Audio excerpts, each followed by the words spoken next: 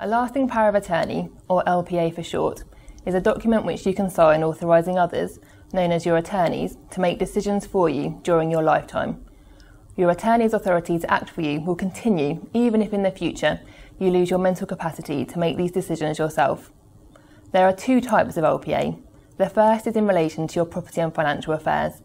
If you were to lose your mental capacity without having signed this kind of LPA, or an old enduring power of attorney, nobody would be able to deal with your financial affairs, not even your spouse.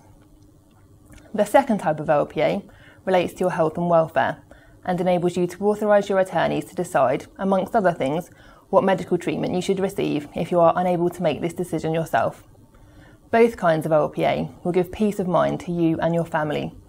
Please contact any member of the TWM private client team who will be happy to assist you further.